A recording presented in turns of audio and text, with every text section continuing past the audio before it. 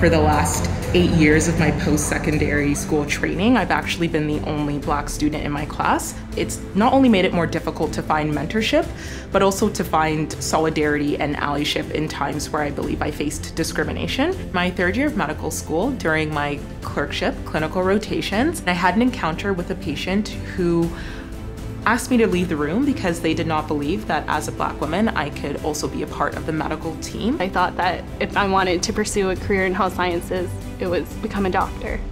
I never knew that research and research on communities, underserved communities actually existed. I think meeting mentors earlier in my life would have made me feel a lot more supportive and also would have opened my eyes to all these opportunities. I think I had a very narrow view of what careers could be. Being a woman and also someone who's a person of color, these two identities definitely have intersected in my life and have sometimes made me feel like I need to work twice as hard as anybody else to try to prove myself. And it can often be quite intimidating to be in a space where you don't look like anyone else in the room and really having to constantly remind yourself and everyone there that you deserve to be there.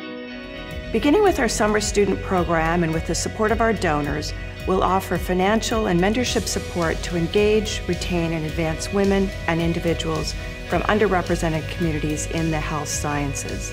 Through awareness and outreach, we'll connect with women who may be on the brink of believing the barriers they face are too great to pursue their dreams. Medicine thrives with diversity, and you can bring that unique perspective and lens that really enriches the experience for everyone. With a diverse body of scientists who represent women everywhere, we can discover, address, and close the health gaps that are putting women's lives and well-being at risk. The summer mentorship program with U of T back in high school really showed me how important mentors are and how important it is to see yourself in different spaces. I also saw the power of diversity in terms of care. People in those specific spaces know nuances of the specific community that they want to serve or that they're a part of. I am representing my community. I am an ally. I am Black Girl Magic personified. I am the future. We are women's.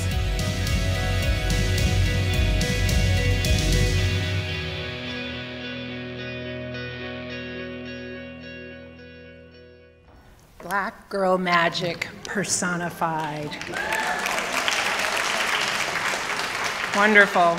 It's one of my favorite videos and a culmination of another dream. So, welcome back for our final segment. Thank you for coming back in the room. I know how hard it is. It's like a gravitational pull. I want you to know that this next session is really important because it addresses a lot of the systemic issues that we've been talking about. How do we get more representation so we don't have to advocate for ourselves, so that research is there, the people are there. And as you saw in the video, we have a long way to go, like in so many of these discussions, but tonight we're going to talk about some of the things that we've done to move the dial. Today, still only 28% of researchers are women, and a fraction are racialized.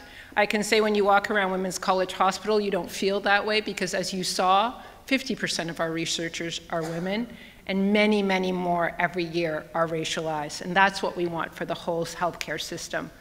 We need this because, it wasn't until the late 1990s that in Canada, the very first medical school graduate of Indigenous heritage graduated, 1990. So that tells you how far we have to go. And without diversity in researchers who will bring their lived experience to the table, it's impossible for us to move the dial. And without diversity, we will not have the best minds at the table. So, Women's College Hospital, for those of you who do not know, and this is an education session, so one of the things we want you to know is that we do have an institution dedicated to research on women. And we have one of the only hospital-based research institute focused on women. And we are positioned like no other to advance equity in this area.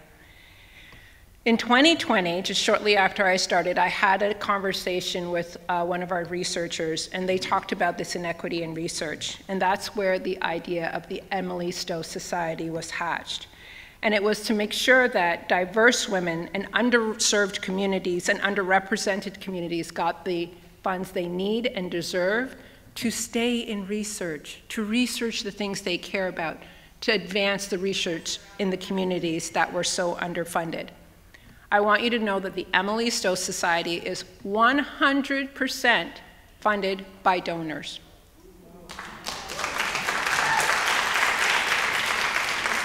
And the way we started is not the way we thought we would. In 2020 at our gala, we decided we were going to try to raise money for this small program. And we decided we were going to be really ambitious and try to raise $100,000 in 10 minutes. Which sounds crazy, but if you've met me, I like a little crazy, especially when we're trying to break down walls. What shocked me probably more than anyone is that we did not raise $100,000 in 10 minutes. We raised $200,000 in 5 minutes. I can remember watching the dollars roll in and people clicking into the system. We actually shut down the system for a while. And after only a year, on the next anniversary, we were just $200,000 away from $1 million. And we were able to eclipse that in 2021.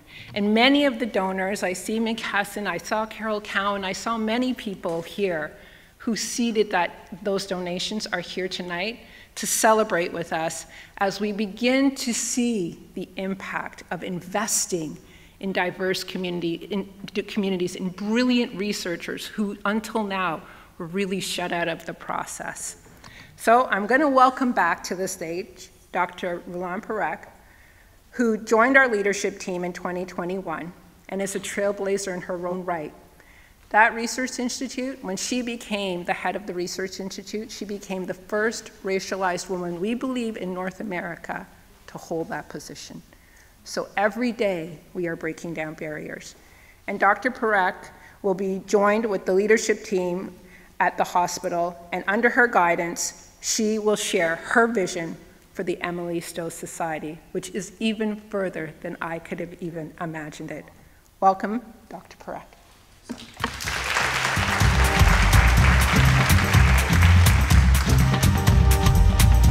Thanks so much, and thank you for staying for this session, because it's so important to me to be able to highlight and talk about the Emily Stowe program, and for all of you who've donated or are interested in hearing more about it.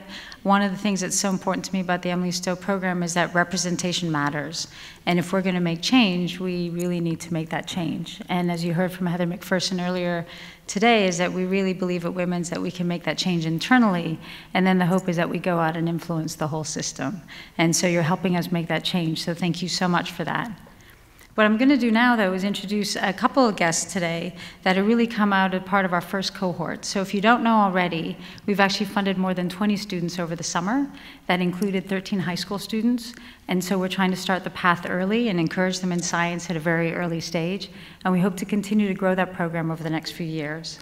So I'd like to introduce Azza Osman, Heba Roble, and Idris Khalifa.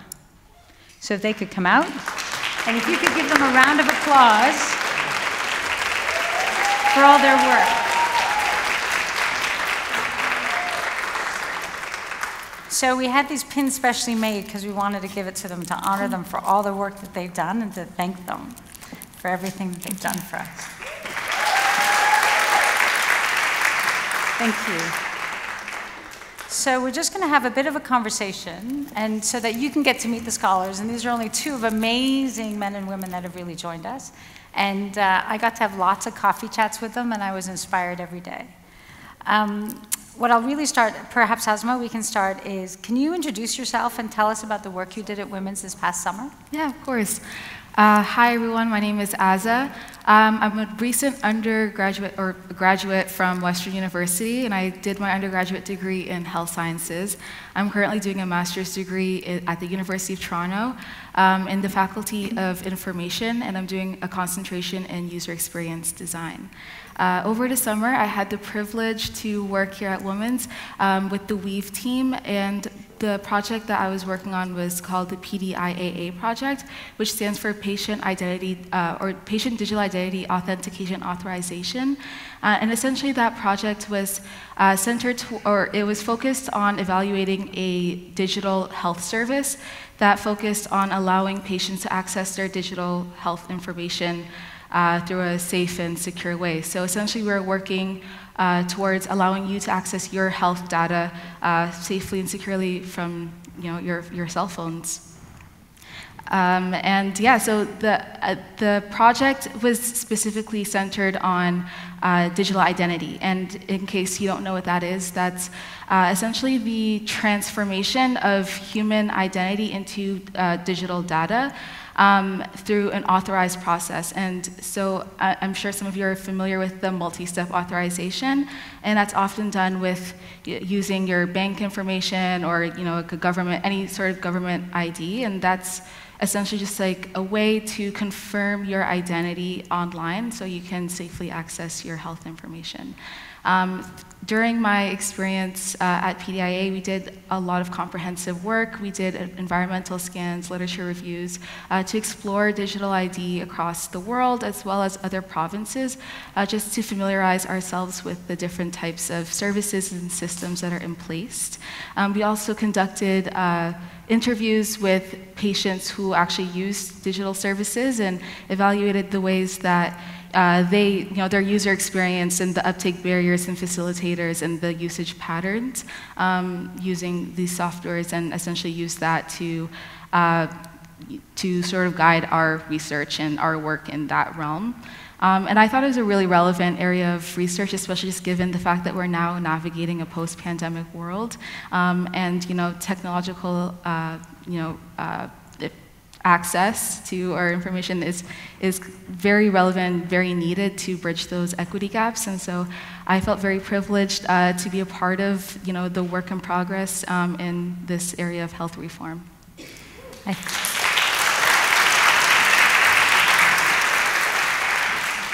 Yeah, I think the work that you're doing, people don't realize that, in fact, health data may not be as secure, and we really need to think about how to make it secure because we want to have some data accessible, right, to be able to address inequities. So that was great.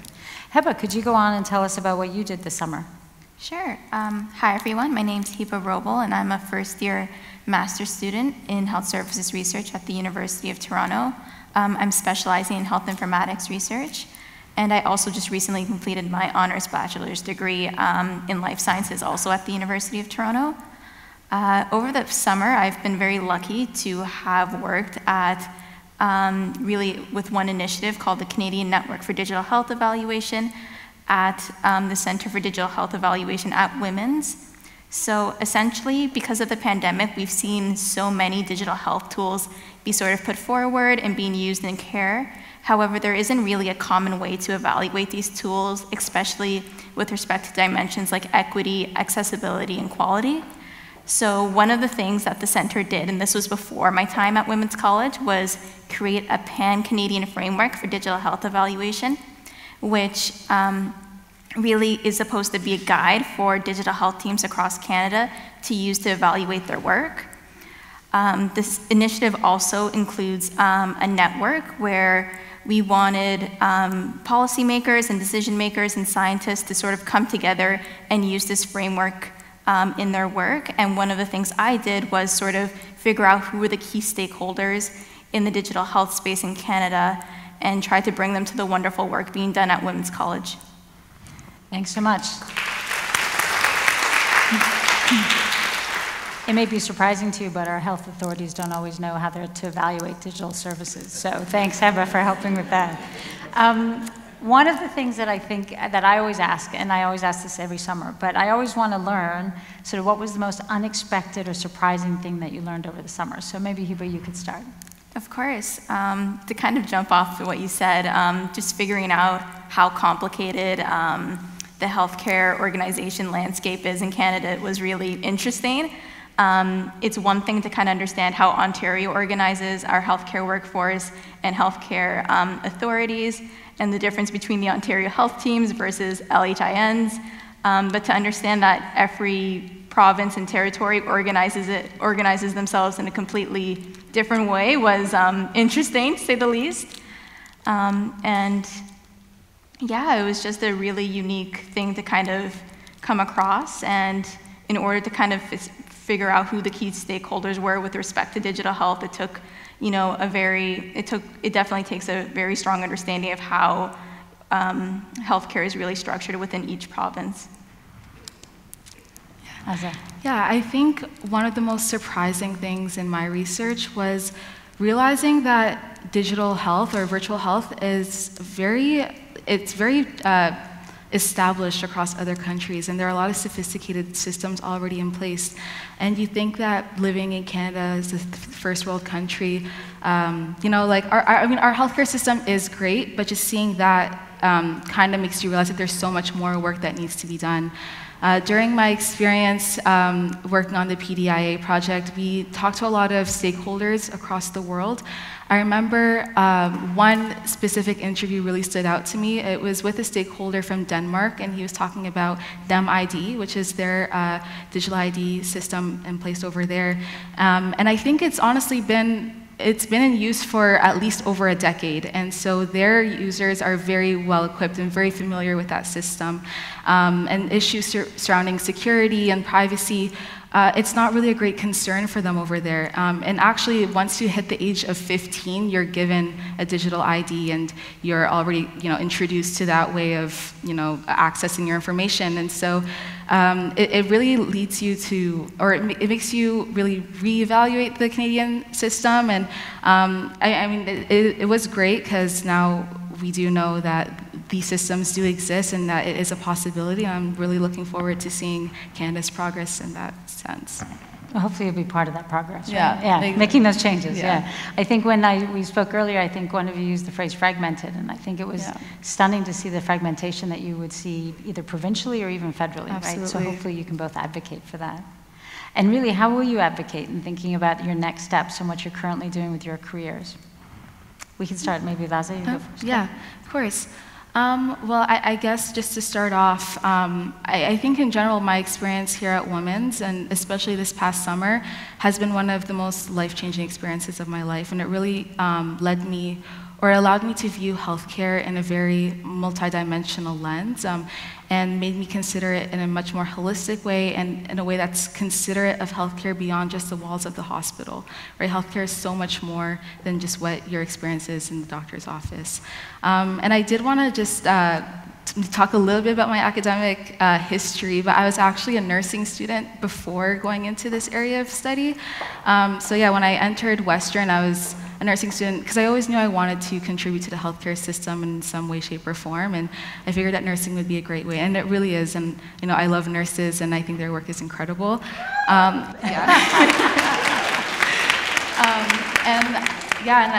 my experience as a nursing student, I really did love the program, and I loved the experiences that program has given me.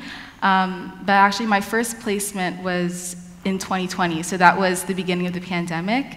And during my placement, I really started to see the value of having technology in healthcare, especially at a time where accessing healthcare was so difficult for a lot of people. And so I really targeted that, and I wanted to delve more into it. So I switched from nursing into health sciences because I wanted to go straight into my master's. And so I did some more, I took some courses and I applied to U of T, and here I am. So I guess to directly answer the question, doing research on the PDIA project really exposed me to these gaps and the equity barriers and the accessibility barriers and all of those areas of concern within specifically virtual healthcare and digital healthcare.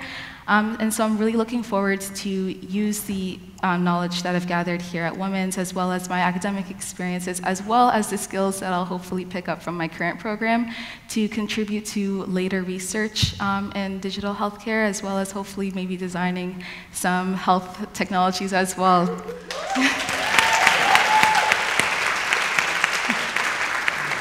Heba. I would love to second that response. That was wonderful.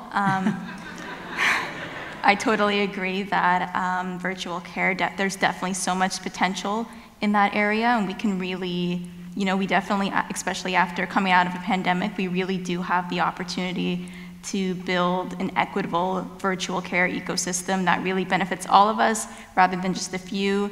And it's really important that research, leads that way. Thankfully, in my master's program, I'm going to be able to lead a research project with marginalized communities with respect to digital care and virtual care. So a lot of the insights I've been able to gather at Women's College will be directly influential in my work.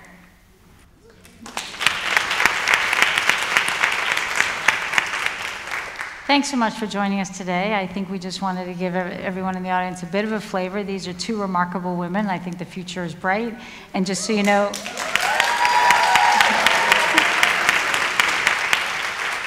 and I think that it's important to know that they are two of a larger group, and they were all phenomenal this summer. And so I think it was quite amazing, and it was extremely exciting. And actually, I teared up at the last session because it was so exciting to see how well they had done, and lovely to meet them and have them with us. So our hope is that as part of the Emily Stowe, they join this family that we have at Women's College, and they'll continue to be included and bring them to sessions like this so that you can meet them and see their progress and hopefully mentor future students as we get them along. So thank you very much for joining us today. Thank you so much.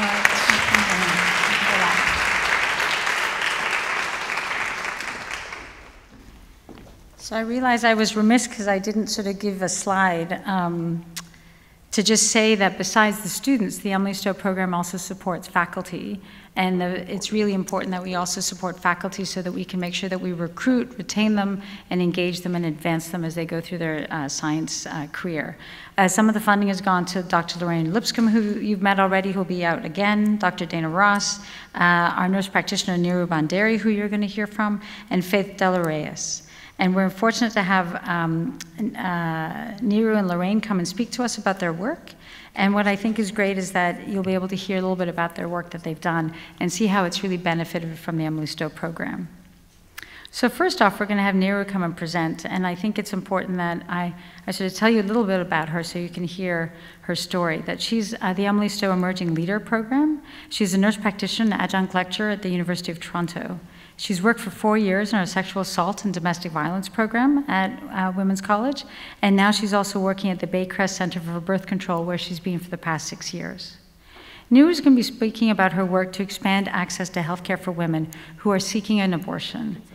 This is a really difficult topic because at Women's we believe that access to safe and supportive care is really a healthcare right for all individuals. As a leader in sexual and reproductive health, together with our partners, we've worked relentlessly to remove barriers to care, reduce the gaps in accessing this essential level of care. Ensuring safe and accessible care is critical for women who make this choice for themselves. And Niru is now going to present on her work that she's done, and that's really been pivotal, especially during the pandemic. So please welcome Niru Banderi.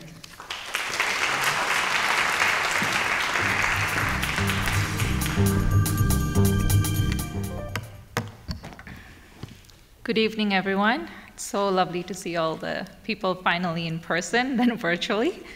My name is Niru Banderi. I'm a primary care nurse practitioner at Bay Center for Birth Control at Women's College Hospital. Thank you, everyone, for joining us this evening in this important educational summit. I also wanted to thank the Emily Stowe Society and its donors, and it's for supporting me and giving me this opportunity to speak today and doing this, working on this great initiative. So I chose this quote today by Justice Ginsburg because just like Dr. Emily Stowe, she was a pioneer in women's rights in recent years. She battled sexism in her own life and career, but despite that she continued to fight for women's rights, gender equity, and financial equality. As a Emily Stowe grant recipient, I wanted to focus my project on a topic that I've been passionate about, and one that needs to be highlighted further as millions of women are currently impacted by the recent federal changes south of the border. So medical abortion is a procedure that uses medication to end a pregnancy. It's safest and most effective during the first trimester of pregnancy. So a little bit of history in the Canadian system. 2015 is when the abortion pill was approved by Health Canada. A couple years after that, it was available to the public. And recently, in 2019, Health Canada removed the requirement for ultrasounds to confirm gestation. We all know that women have always been underserved in healthcare. And once the pandemic hit, the lack of access to healthcare was felt by every aspect, whether it was someone just accessing contraception or prenatal care, or someone accessing surgery for fibroids, or requiring palliative care. This access to care was especially challenging for women of color. However, the pandemic did help us realize the importance of virtual care and telemedicine. As we are forced to adapt to this new emerging care model, it provides a number of benefits, including easy access, effectiveness, safety, and acceptability of virtual care. To enable better access, Bay Center, where I work, we moved to add virtual care to our services. Starting June 2020, we included the virtual care model for abortion care. And some of the reasons why this worked really well for our patients was because patients obviously couldn't come due to COVID, one of the big reasons. Traveling long distances and saving on cost of travel. They didn't need to take time off to attend an appointment. And it provided a lot of privacy and safety for patients who are in unsafe situations. Lastly, if eligible, they did not require an ultrasound or blood work to access the abortion pill. I did an analysis of patient data from June 2020 to July 2022. We had approximately 100 patients virtually for a medical abortion. After analyzing this data, we concluded that clients were coming from all over Ontario, from 3 kilometers from our hospital to about 300 kilometers. Most clients did not require any diagnostics, and approximately 95% success rate, which is great. And it also improved significantly patient satisfaction. And we continuously also, we provided pharmacy education to pharmacists about coverage for the pill, because it is covered under OHIP, but a lot of pharmacies outside the GTA don't know about it, and that it's covered through OHIP, so we continuously provide that education and make sure that the patients don't have to pay for it. So we have the capacity to do more virtual care, hence my focus is to increase access for patients needing medical abortion virtually. We can achieve this through reaching remote communities and building partnerships with organizations such as Center for Wise Practices, Shelter Safe, and Black Health Alliance, and multiple other organizations that we can work with to make this more accessible. Moving forward, my focus is to build partnerships and form connections with patients and communities. I hope to focus my work on capacity building for healthcare professionals who are interested in providing this care and expanding their services. So some of the organizations I've been speaking with are nurse practitioner-led clinics. There are 25 of them in Ontario, and believe it or not, there's very few handful clinics that are providing this service. And other clinics have been wanting to do it, just never had the opportunity or the resources to, or education to kind of start to provide this. So I hope to try and build a protocol to help these providers give the services in their communities rather than referring their patients to Women's College. I mean, we're happy to see them here, but it's better to do some capacity building instead. There's a lot of work to be done in this area, And I'm honored to be able to continue this work with the help of the Emily Stowe Scholar Program. So thank you for having me today.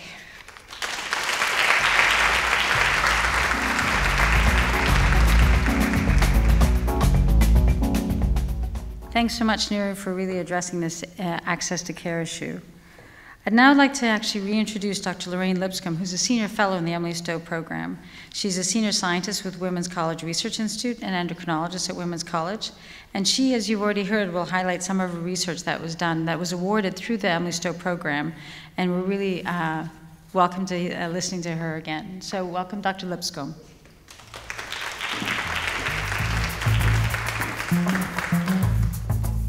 Hello again, and thank you for this opportunity.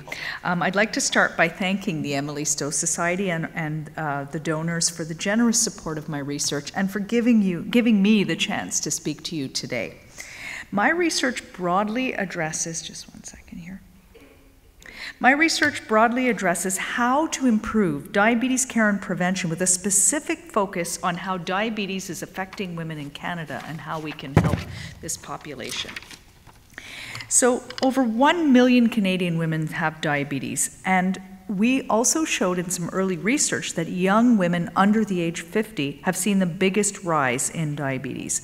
And so it's important that we think about how we can specifically address the unique risks and unique needs for this population. And so the goal of the research that I've been fortunate enough to be able to do, thanks to the Emily Stowe Society, that I'm going to be presenting you to today, was one, to identify groups of women who are at higher risk of developing diabetes. Two, to create a prevention program for this population that uniquely addresses their needs and issues. And three, then to test the effectiveness of that program. And so, as you heard, one such group of women who we know have a higher risk of diabetes are women with gestational diabetes. And as I mentioned before, this is a temporary condition of pregnancy that affects around 10% of women and often goes away after delivery. We treat it during pregnancy to reduce the risks to the baby, but we also know that it increases the risk of diabetes in the mother by 7-fold. And in fact, it is an early marker of risk for diabetes, with 1 in 5 going on to develop diabetes as early as 10 years after delivery. So in my clinical practice, I knew this, and I would try to talk to women, counsel them, offer them resources to help them address this risk. But I was frustrated that I didn't really have a plan or resources to help them. And we tried to actually offer programs and create programs for new mothers, but most didn't show up as they were too busy with their babies, and the programs that we were creating didn't really fit for them. Sorry, I forgot to. So we were missing a key window of opportunity for diabetes prevention at a time in women's lives when they are accessing healthcare, when we've identified a risk factor, and when they are often motivated to make healthy changes for them and their family. Now, but the problem, there are several reasons for this gap in prevention care for this population. First of all, we know that as diabetes resolves in most after delivery, diabetes follow-up is rarely offered. Women are asked to screen for diabetes and make lifestyle or behavior changes and see their family doctor, but they're not given any support and education for this. And as a result, women often don't go see their doctor and they don't get screened. There's also limited resources for this type of service. But we also know, and our research has shown, that there are barriers for patients. So our research has shown that many women are often unaware of this risk for diabetes, and some of them even have a false reassurance that the diabetes is no longer a problem when it goes away after delivery. And so there's a lot of mixed messaging there. But the reality is this is a time of many competing demands for women after they deliver. Their priority, they prioritize their new maternal role, their role in the family, and there's often a lack of sleep, low energy, limited support. And so for all of these reasons, you know, it may be very difficult for women to access health services and to be able to prioritize their own self-care. And as a result, self-care comes last. And so we set out to design a better program, one that fit for this population, that was feasible and flexible to help women make sustainable behavior changes. So we developed this program based on evidence from literature as well as surveys and interviews, and based on a highly successful program at Women's College Hospital from the Cardiac Rehabilitation Services that was uniquely designed specifically for women at high cardiac risk. And so we were able to develop the Avoiding Diabetes After Pregnancy for Moms, or ADAPT-M program. And this program uses several evidence-informed strategies. First of all, we use low-cost virtual health coaching that's delivered by certified diabetes educators. Each woman is assigned to a health coach in the community for 6 months. Virtual services make it more feasible for busy moms to make changes from the comfort of their own homes. And the coaches are also given resources that, and help women identify resources when they're within their own communities. It also uses proven behavior change techniques such as goal setting, motivational interviewing, and women are given customized diet and physical activity education that meets their needs, their resources, their abilities, and allows women to have frequent, regular phone follow-up and check-ins to help them advance those goals over time, troubleshoot, and help them stay on track. So then we sought out to test the program, first in a pilot phase and then in a randomized controlled trial, comparing the program to usual care. We have now just completed the trial. We're still analyzing the results, but I can tell you we were able to enroll 335 women. We had a very multi-ethnic, diverse population of 70% non-Caucasian, and I can tell you that 71% of the women actually stuck with the program for 6 months, which is actually considered a success for this population. When we asked women their satisfaction with the program, 95% rated it as good to excellent, and 87% said they would recommend it to others. And I'll end here with a quote from one of our participants. "I learned so much from the study in terms of making changes in my lifestyle and pushing myself to do better for me and my family."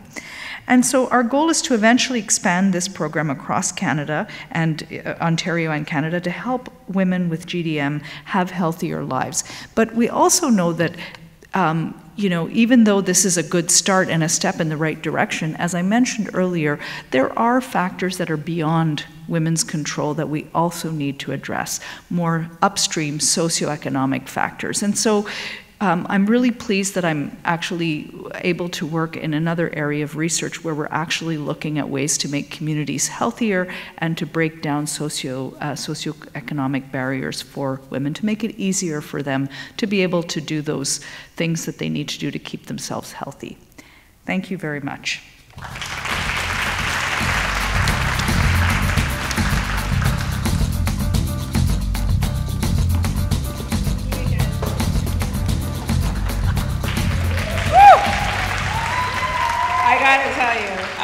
I remember the question that was asked, you know, do we have to do all the advocacy? Do we have to be the only ones asking the questions? What I hope you got out of particularly the last presentation is that we are trying hard to answer those questions, so you don't have to ask those questions. So there are pathways that are set up where you just walk through the door. And again, 20 years from now, we hope that so many more women will have so many more pathways where they just walk through the door. One more round of applause for our Emily Stowe Scholars. The future is bright. Oh my God, did you hear these young people talk? I was terrified. I'm like, you know, I cannot even work my iPhone, and these people are figuring out pathways for identity online. I have to tell you, I am always so hopeful at the end of anything I do here at Women's College Hospital.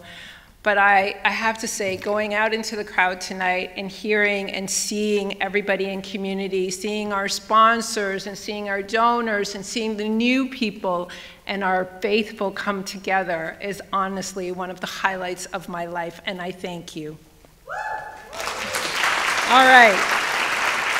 So, I hope, we hope, we don't just hope, we promise things will get better. And we do that because you came, you care, you are in community, you are working with us. And we have allies in this room, and we have allies outside this room. And no one is going to stop us. I want to thank all of our presenters. I want to thank the incredible team that helped put this evening together. As I said, I wanted to do this, and all I heard was, how can we make this happen? As we draw this evening to a close, you know this is just the beginning. It has to be. Listen to all that we have to do. There is so much to be done. But I hope you feel more hope. I hope you feel more trust. I hope you feel we are on your side. And there is a hospital, and there are people with you in every room fighting for the things that are important to you. So thank you again to our Emily Stowe Society scholars. Thank you to all of our presenters, our fellows. Thank you to Women's College Hospital for creating a place where this was possible and is possible. I want to say a special thanks to people that are on stage with me but aren't here physically but are out in the crowd. Some of them could come, some of them could not. First of all, my family who have to put up with me. You can only imagine what they've had to put up with. My wonderful partner, Evan, who is literally my heart and soul. My son left because he looked so good, he had to share it with other people. And the people backstage said they have never seen a crowd look so good. And I said, I know.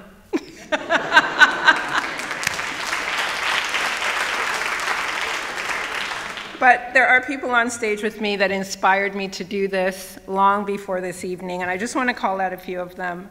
All of my friends at the Black Health Alliance, one of the first groups I met with when I went to Women's College Hospital. I will do the disclaimer, I am on the Black North board, but long before I was on the board, I signed that pledge and said, we must move the dial. So the Black North is here in the house. The Black Physicians of Ontario and the Black nurses, where would we be without you? And I gotta tell you, one special person, Onenum at U of T, many people know her. She is an advocate and a champion for so many things and carries such a burden. And I hope today we are unburdening her and spreading that load. I want to thank some personal friends, Dr. Natisha Massaquoi. I have to tell you, they don't build them like that every day. This woman, again, pocket-sized, but mighty, and has the best glasses all the time, I gotta say, wherever she's getting them from. And Shay Marville, who has been by my side for over, oh gosh, I'm dating myself, 30 years, and is my patron saint on my mental wellness. And finally, I want to say a big thank you to my foundation team. I get to stand up here and look like I'm in charge. They're really in charge. Without them, I am nothing. I stand on their shoulders. I tell them the dreams that I have, and they make them a reality. They built this evening for you. It was built for us, by us, but with the help of supporters and allies. It's a privilege to work with them all every day, and my wonderful board who support me in every way. I want to thank you as we come to a long evening, but some say not long enough. We need to do a Saturday all day, and we'll get there. It's been a long day, but a short day, because we've gotten so much out of it, I hope. I want you to have a great evening, but more importantly, I want you to continue this journey. I want you to stay in touch with the wonderful people you've met. I want you to share the information. All the resources we talked about, which I know went by in a blur, will be uploaded and put online for you. And they will be available to everyone, because this is the house that Equity built. I want you to know that I will not say goodbye. I will say until we see you again. And I want you to never forget that we are women's. Good night. Be safe. Thank you for coming. you.